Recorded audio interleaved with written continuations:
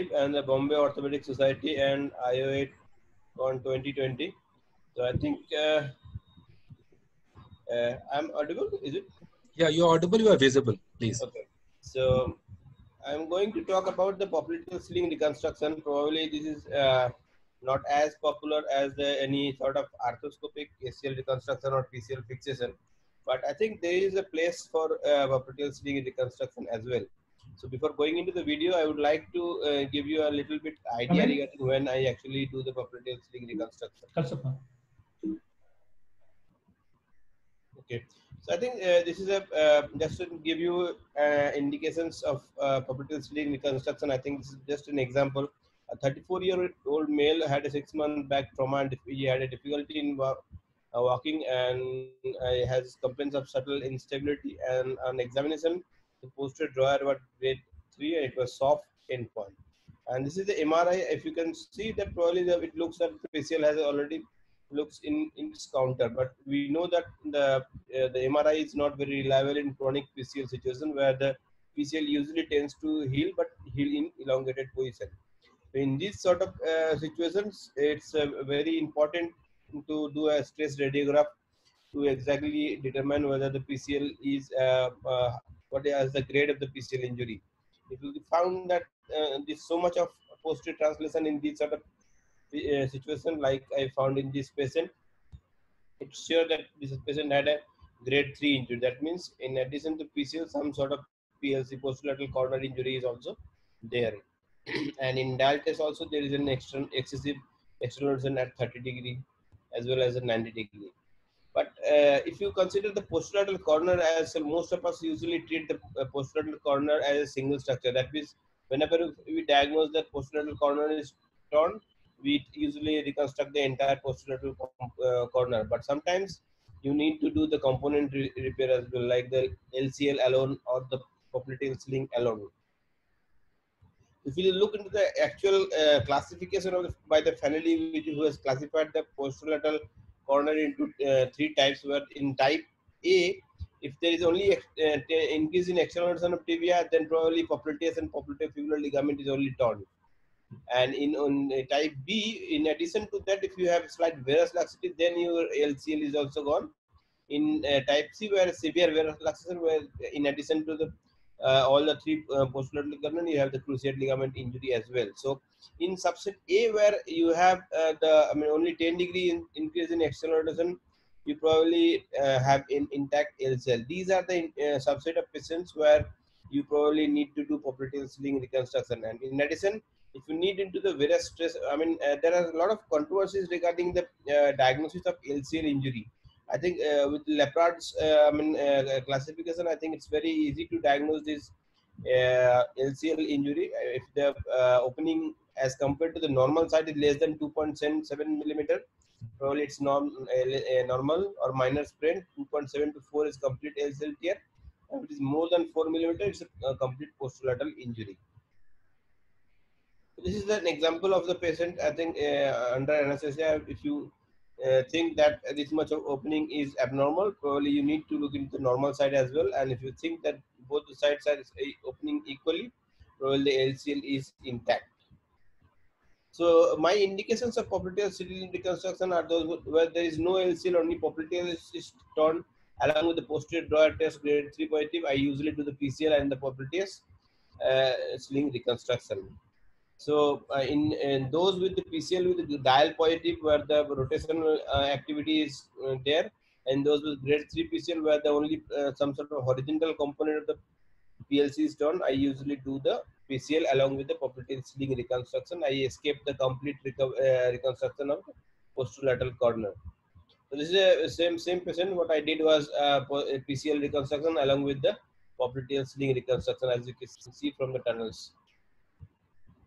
So the posterior portals required for the popliteal sling reconstruction is actually in addition to the usual anterolateral, anteromedial, and posteromedial and posterolateral, you need to do a transeptal. You need to dissect the septa as well to visualize from the posterolateral to posteromedial part as well.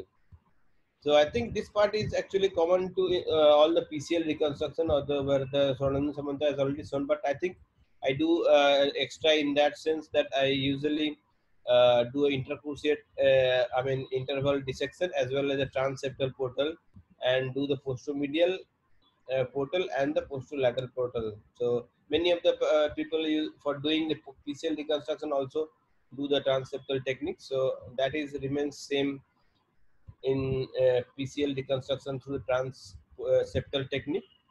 So as you can see, the floppy ACL, and then you need to develop your intercruciate interval. You need to resect the fat and to go into the septal part of it. And once you resect the septal part, then you can see from the septum posteromedial corner. Then you need to resect a little bit of fat on the medial between the medial femoral condyle and the PCL to pass your instrument easily between the medial femoral condyle and the PCL. Then you pass your scope between the medial femoral condyle and PCL to make the posteromedial portal. As you can see here, we can see the posteromedial corner very nicely. This has already been shown by Dr. Jagdish as well and Dr. Sanand Samanta as well. So we can see here the posteromedial portal is made, and once that is that, you pass on cannula, and then you start resecting from the posteromedial corner. The septum need to be resected. As you can see here, you need to cut the septum just behind the PCL to see through the septum on the anterolateral part. As you can see here, through the septum, you can visualize it. You need to be gentle here because the vessels lies very close to it.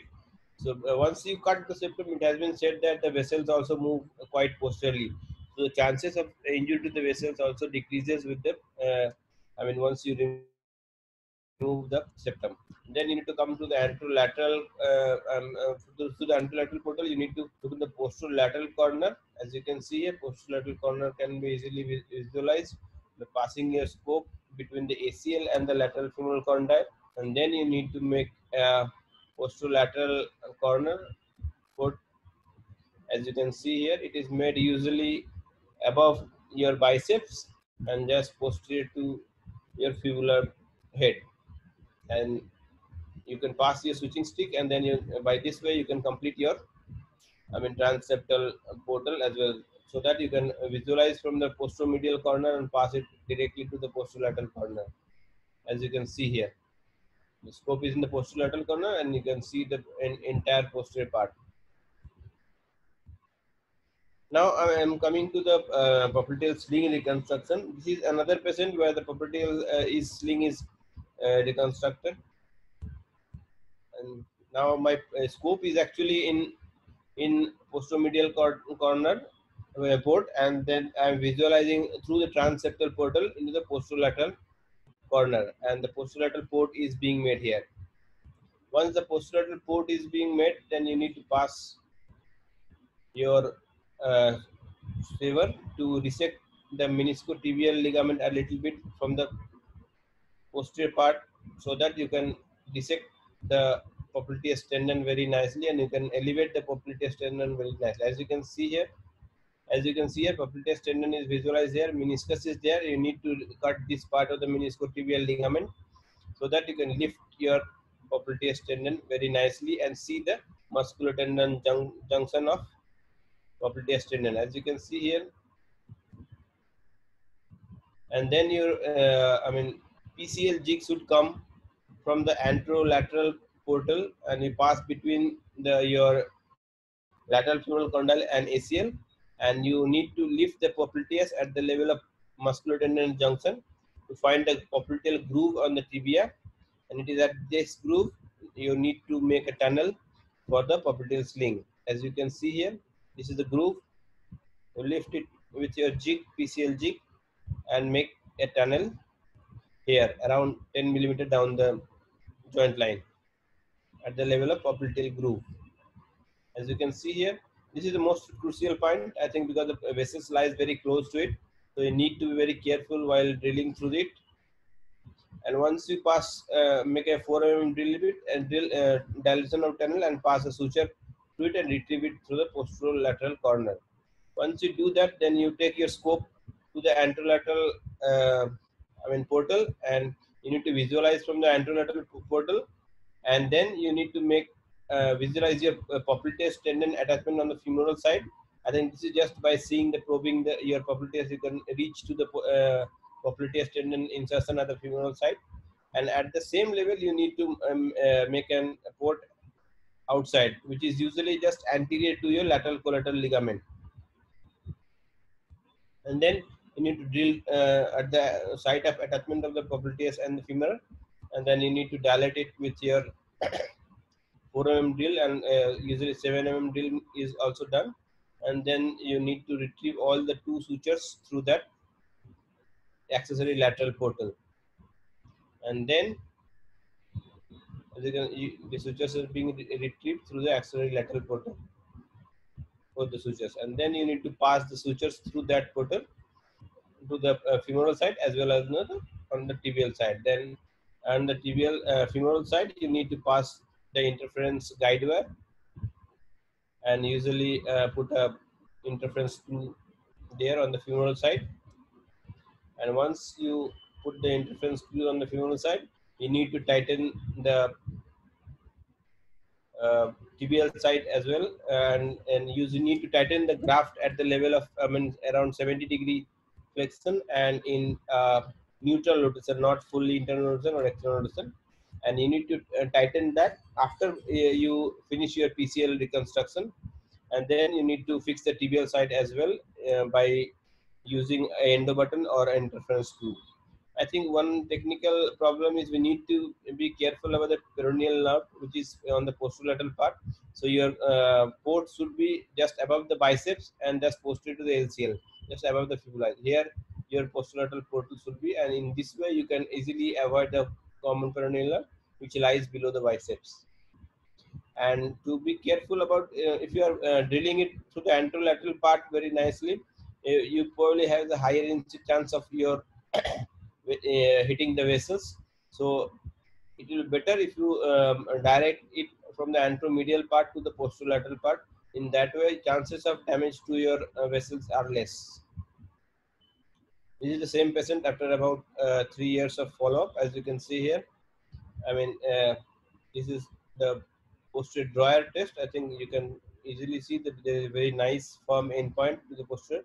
Although slight laxity is there, but that is also there on the his normal side as well, as you can see here. Okay. So I think if you examine this patient, as you can see here, there are large opening on the lateral collateral, but if you see in the affected side as well, this is same. So I think to conclude, I think popliteal sling reconstruction does have some indications, because few subset of PLC injury actually escape the LCL injury. In those cases, you can do popliteal sling reconstruction, and anatomical PCL is for those where the varus instability as well as dial test positive is both there. But since the PCL and popliteal sling reconstruction can be done arthroscopy, it has a lesser morbidity. For those patients where the LCL is not injured, I would like to advocate arthroscopic PCL as well as popliteal reconstruction in those sort of situations. Thank you.